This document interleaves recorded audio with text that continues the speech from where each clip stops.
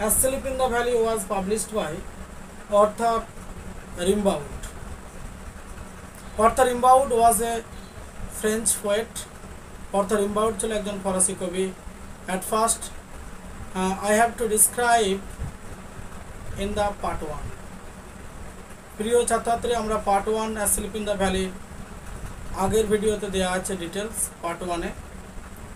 আজকে যেটা আমরা আলোচনা করব Asleep in the Valley second part, অর্থাৎ আমরা আলোচনা করব 5 নম্বর লাইন থেকে. সেকেন্ড পার্টটা আমরা আলোচনা করব. সেকেন্ড থেকে লাস্ট পর্যন্ত আজকে আমরা ডিটেলস এই কবিতাটা কভারেজ করব.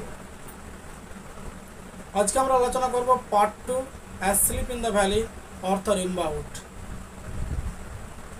এর মধ্যে দেওয়া থাকবে total line by line explanation. এর মধ্যে দেওয়া আছে line by line Bengali meaning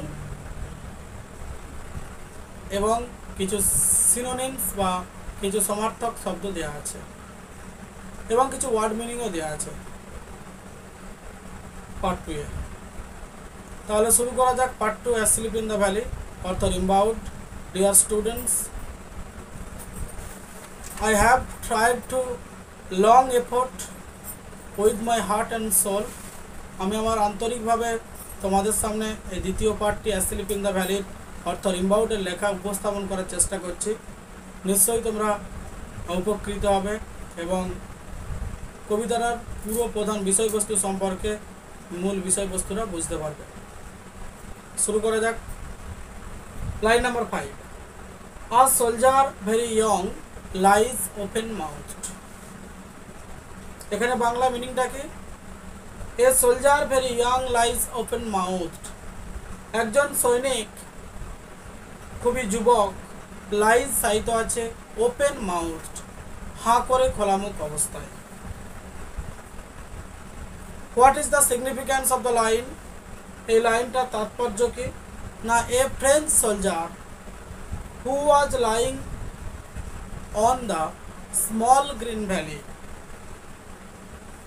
with wide mouth in the small green valley. ছোট্ট সবুজ উপত্যকার মধ্যে সৈনিকটা হাঁ করে খোলামুখ অবস্থায় কিন্তু শায়িত আছে. তাহলে এ সোলজার ভেরি ইয়াং, একজন সৈনিক খুবই যুবক, লাইজ শায়িত আছে, ওপেন মাউথ খোলামুখ অবস্থায়. তাহলে dear student, a soldier was lying in the small green valley who was opening mouth in the small green valley. এরপর আমরা আলোচনা করব লাইন নাম্বার 6. লাইন নাম্বার 6টা কি না, লাইন নাম্বার 6টা দেওয়া আছে এ pillow made of fern. A pillow made of fern, একটা ফার্ন গাছের তৈরি বালিশ সৈনিকটার মাথার নিচে. তাহলে pillow made of fern beneath his head, একটা বালিশ সৈনিকটা মাথার নিচে যেটা ফার্ন গাছের দ্বারা তৈরি. তাহলে এখান থেকে কোয়েশ্চেন পড়ে, where did the soldier keep his head in the small green valley? সবুজ উপত্যকার মধ্যে সৈনিকটা কোথায় তার মাথা রেখেছিল? তাহলে অ্যান্সারটা লিখতে হবে তোমাদেরকে, the soldier kept his head under A pillow which is made of fern in the small green valley. তাহলে সৈনিকটা তার মস্তিষ্ককে রেখেছিল একটা বালিশের উপর, যে বালিশটা প্রাকৃতিক সম্পদ অর্থাৎ প্রাকৃতিক জিনিস দ্বারা প্রস্তুত, ফার্ন গাছের তৈরি প্রস্তুত. তাহলে what is pillow, what is made of pillow of the soldier, বা what is made from the pillow? তাহলে এ pillow made of fern beneath his head, একটা বালিশ, বালিশটা কিসের তৈরি? মেড অফ ফার্ন, ফার্নের তৈরি. বিনিথ কথার অর্থ হচ্ছে এখানে আন্ডার, আর হিজ হেড তার মস্তিষ্ক, তার মস্তিষ্ক বলতে দ্য সোলজার্স হেড. তাহলে লিখতে হবে তোমাদেরকে, the soldiers head had kept in a pillow which is made of fern. Asleep, ঘুমন্ত, stretch in the heavy আন্ডারগ্রোথ. Asleep ঘুমন্ত, স্ট্রেচ প্রসারিত আছে ইন দ্য হেভি আন্ডারগ্রোথ. ঘন ঝোপঝাড়ের মধ্যে। হেভি কথার অর্থ হচ্ছে ডিপ, আন্ডারগ্রোথ কথার অর্থ হচ্ছে ঘন ঝোপঝাড়, ঘন ঝোপঝাড়ের মধ্যে। তাহলে the soldier kept his other physical organs in the deep bushes and small plants in the small green valley। তাহলে সৈনিকটা তার আদার্স যে অঙ্গ প্রত্যঙ্গগুলো, মাথা ছাড়া আদার্স যে অঙ্গ প্রত্যঙ্গগুলো আছে সেগুলো কোথায় সে রেখেছিল? এখান থেকে প্রশ্ন পড়ে, where did the soldier keep his other organs. অ্যান্সারটা তোমাদেরকে লিখতে হবে, the soldier kept his other organs in the deep bushes and small plants in the small green valley. তাহলে তোমাদেরকে 7 নম্বর লাইনটা কি বললাম? অ্যাসলিপ, ঘুমন্ত। Here the word asleep points out ঘুমন্ত। এবং what does the figure of speech use in the word asleep. Asleep শব্দটার মধ্যে কোন ফিগার অফ স্পিচ ব্যবহার করা আছে? তাহলে the word asleep, the word asleep is used as the figure of speech personification। তাহলে as a figure of speech is used personification in the word asleep। তাহলে asleep শব্দটার মধ্যে পার্সনিফিকেশন ব্যবহার করা আছে। পরীক্ষায় আসতেই পারে asleep শব্দটা তুলে দিয়ে প্রিয় ছাত্রছাত্রী তোমাদেরকে বলে দিল যে what does the figure of speech use in the word asleep। এই asleep শব্দটার মধ্যে কোন ফিগার অফ স্পিচ ব্যবহার করা আছে? As the figure of speech personification uses in the word asleep. এই personification figure of speech asleep শব্দটার মধ্যে ব্যবহার করা আছে। এখানে 7 নম্বর লাইনের বাংলা মিনিংটাও দেওয়া আছে, দেখবে ঘুমিয়ে আছে প্রচণ্ড ঝোপঝাড়ের মধ্যে প্রসারিত হয়ে। এরপর আমরা যেটা যাব line number 8। Pale in his warm green sun-soaked bed। Pale in his warm, এখানে পেল কথার অর্থ হচ্ছে বিবর্ণ বা ফ্যাকাশে হয়ে যাওয়া। White, in is warm, worm বলতে এখানে উষ্ণ। গ্রিন মিনস হচ্ছে সবুজ। সানসোক বেড বলতে এখানে হচ্ছে সূর্যের তৈরি বিছানাতে। তাহলে টোটাল লাইনটার মিনিংটা কি? পেল ইন ইজ ওয়ার্ম, তার উষ্ণ, গ্রিন সবুজ, সানসোক বেড রোদে ভেজা বিছানায় ফ্যাকাশে। মানে অ্যাকচুয়ালি as যেহেতু the soldier was returning from the battlefield and he was lying on the small green valley for the long time, so the color of the body of the soldier transformed into the small green and white and pale etc। তাহলে যেহেতু সৈনিকটা দীর্ঘক্ষণ যুদ্ধক্ষেত্রের দিকে ফিরেছে, কবির ধারণা এটা যে যেহেতু সৈনিকটা দীর্ঘ পথ অতিক্রম করে যুদ্ধক্ষেত্র থেকে ফিরেছে যে এই কঠিন লড়াইয়ের পর, নিশ্চয়ই সৈনিকটা ক্লান্ত হয়ে গেছে, সেই জন্য সে ওই সবুজ উপত্যকার মধ্যে শায়িত হয়ে তার সারা শরীর উষ্ণ এবং বিবর্ণ এবং ফ্যাকাশে হয়ে গেছে।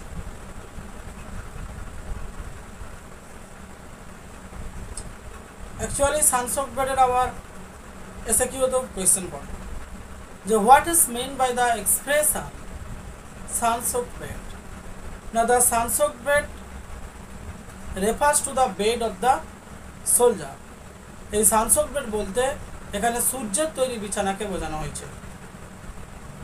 হোয়ার, যেখানে দিস ফ্রেঞ্চ সোলজার, এই ফরাসি সৈনিকটি ওয়াজ লাইং অন, শায়িত ছিল, that is called sun-soaked bed. Actually, the soldier was lying in the small green valley, stretching his bodily organs in the deep bushes and small plants, and the sun was giving up its signs on the body of the soldier. Next line দেখো, এখানে আমি মিনিংটার ব্যাখ্যাও লিখেছি যে the young soldier looks pale in his warm green sun-soaked bed। Line number 8 দেখো, খুবই 9 sorry, line number 9 একদম very simple. His fit among the flowers. His fit বলতে তার পায়ের পাতাটা, অ্যামং দ্য ফ্লাওয়ার্স ফুলের মধ্যে। হিজ স্লিপস, সে ঘুমাচ্ছে। Actually the soldier kept his fit among the flowers. সৈনিকটা তার পায়ের পাতাগুলো রেখেছিল ফুলের মধ্যে। উপত্যকার মধ্যে ছোট ছোট ফুল গাছ ছিল, সেই ফুল গাছের মধ্যে সৈনিকটা তার পায়ের পাতা রেখেছিল। তাহলে আমরা কতগুলো পয়েন্ট পেলাম দেখো। Where did the soldier keep his head, সৈনিকটা তার কোথায় মস্তিষ্ক রেখেছিল? The soldier kept his head under A pillow which is made of fern, এটা একটা পয়েন্ট পেলাম। আদার অর্গানসগুলো কোথায় রেখেছিল সৈনিকটা? না, the soldier kept his other physical organs in the deep bushes and small plants. আর 3 নম্বর পয়েন্টে আমরা পেলাম কি, where did the soldier keep his fit, সৈনিকটা তার কোথায় পায়ের পাতা রেখেছিল? The soldier kept his feet among the flowers. The soldier put his feet among the flowers when he was lying in the small green valley. তাহলে সৈনিকটা তার পায়ের পাতা রেখেছিল ফুলের মধ্যে। His sleeps, সে ঘুমাচ্ছে। তাহলে এখানে লাইন নাম্বার 9 এর মিনিংটা কি হলো? His feet among the flowers, তার পায়ের পাতা ফুলের মধ্যে। His sleeps, সে ঘুমাচ্ছে। এরপর আমরা দেখব line number 10। His smile is like an infant's, তার হাসিটা নিষ্পাপ শিশুর মতো। এখানে ইনফ্যান্ট কথার অর্থ কি? Here the word infant represents or points out an innocent child. Infant কথার অর্থ হচ্ছে এখানে একটা নিষ্পাপ শিশুকে বোঝানো হয়েছে। তাহলে সৈনিকটার হাসিকে কেন নিষ্পাপ শিশুর সঙ্গে তুলনা করা হয়েছে? Why did the soldier smile compare with an innocent child or infants? এখানে কেন সৈনিকটার হাসিকে একটা নিষ্পাপ শিশুর সঙ্গে তুলনা করা হয়েছে? তাহলে the soldier smile compared with an innocent child because the soldier was fighting for his own country to protect his own country from the enemy camp of the soldier. In spite of that, he was died for his own country to protect his own country without complaining to anybody. একজন সৈনিক যে তার নিজের দেশের জন্য যুদ্ধ করে প্রাণ দিয়েছে, কিন্তু তিনি কাউকে দোষারোপ না করেই যুদ্ধক্ষেত্র থেকে ফিরে এসে তিনি মৃত্যুবরণ করেছে। Hence, এই কারণেই the soldier's smile has compared with an innocent child. এই জন্যই সৈনিকটা যেহেতু কাউকে দোষারোপ না করেই মৃত্যু বরণ করেছে, সেহেতু সৈনিকটার হাসিটা নিষ্পাপ, সেই জন্য সৈনিকটার হাসিকে একটা নিষ্পাপ শিশুর সঙ্গে তুলনা করা হয়েছে। লাইন নাম্বার 10 আমরা আলোচনা করলাম। লাইন নাম্বার 10 দেখো, লাইন নাম্বার 10 এর একবার বাংলা মিনিংটা বলে দিচ্ছি। His smile is like an infant's, তার হাসিটা হচ্ছে নিষ্পাপ শিশুর মতো। Gentle, নম্র, উইদাউট গাইল, গাইল কথার অর্থ হচ্ছে এখানে অভিযোগ। কমপ্লেন, তাহলে উইদাউট গাইল কোনো। লাইন নাম্বার 11 তারপর কবি অর্থাৎ রিম্বাউড কি বলছে দেখো। ও নেচার, ও হে প্রকৃতি, কিপ হিম ওয়ার্ম, ওকে উষ্ণতা দাও। হি মে ক্যাচ কোল, সে ঠান্ডা হয়ে যেতে পারে।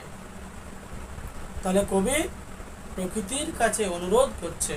The poet Arthur Rimbaud was requesting to the nature to give the warmth to the soldier.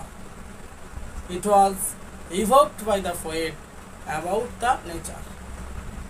Here, according to the poet, nature symbolizes as a mother role of the soldier. এখানে কবি প্রকৃতিকে মা হিসাবে চিহ্নিত করেছে সৈনিকটির। যেহেতু কোনো ফরাসি মানুষ সৈনিকটিকে তার বুকে আশ্রয় দেয়নি, যেহেতু কোনো ফরাসি মানুষ সৈনিকটিকে আশ্রয় দেয়নি যুদ্ধক্ষেত্র থেকে ফিরে আসার পরেও, একমাত্র প্রকৃতি সৈনিকটাকে আশ্রয় দিচ্ছে। হেন সেই কারণেই the poet thought himself, nature has given a shelter to the soldier in its lap. একমাত্র প্রকৃতি সৈনিকটাকে তার কোলে আশ্রয় দিচ্ছে। এখানে কোল বলতে asleep in the, এখানে কোল বলতে কিন্তু ওই ল্যাব বলতে এখানে সবুজ উপত্যকাটাকে বোঝানো হয়েছে। তাহলে here the word lap represents small green valley. It is the lap of the nature. So nature is the mother of the soldier.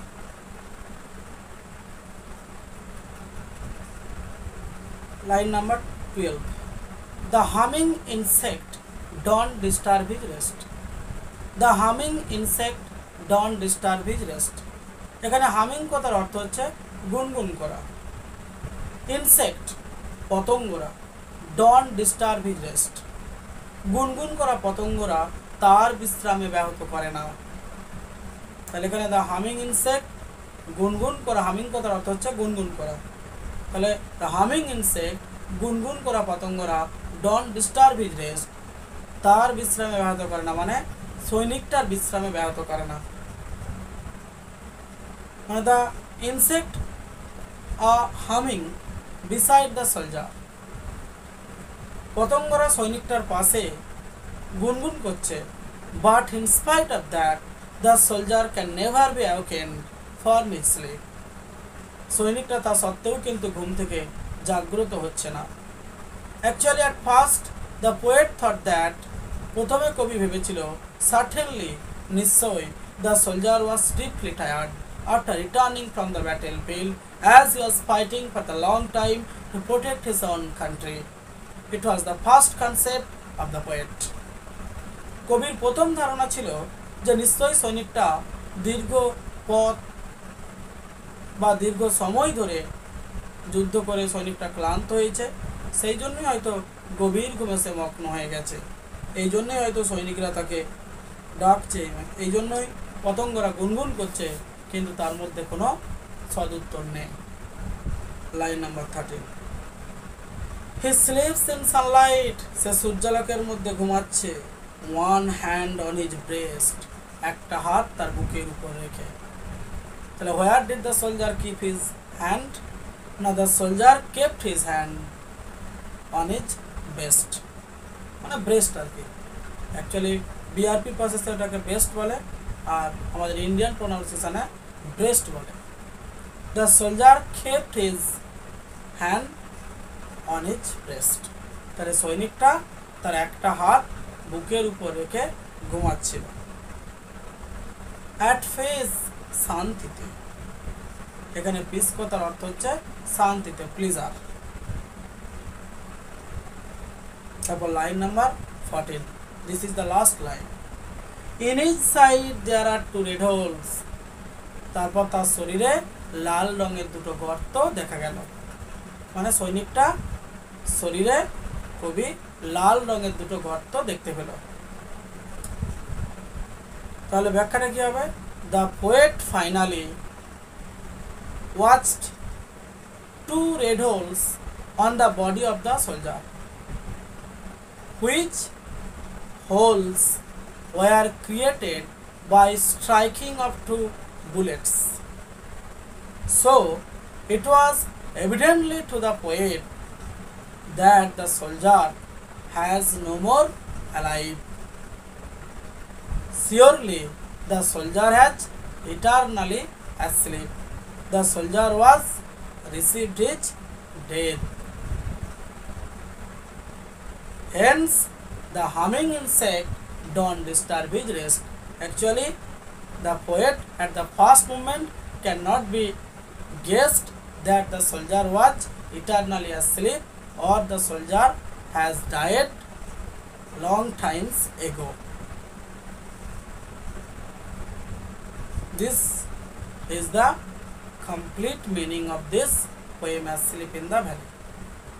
এই কবিতাটা একটা খুব ভালো কবিতা, প্রিয় ছাত্রছাত্রীরা। খুব সহজ, এই চ্যাপ্টার থেকে, এই কবিতাটা থেকে খুব সহজ সহজ প্রশ্ন হয়। অতএব তোমরা যদি প্রত্যেকটা ভিডিও এবং আমার চ্যানেলটাকে অবশ্যই তোমরা সাবস্ক্রাইব করবে, এবং সাবস্ক্রাইব করার কারণে আমার অ্যাটেনশান বাড়বে এবং আরও ভিডিওকে আমরা ভালো রকমভাবে উপস্থাপন করার চেষ্টা করব এবং গুরুত্বপূর্ণ প্রশ্ন নিয়ে আলোচনা করব, যাতে তোমাদের পরীক্ষায় 100% কমন আসে। Please don't forget everybody to subscribe of my channel. My channel's name is Arnab English Tutorial Center. আজকে প্রিয় ছাত্রীরা আজকে এটুকুই শেষ করছি। পরের দিন আবার অন্য কোনো ভিডিও নিয়ে আমরা এই চ্যানেলে উপস্থাপন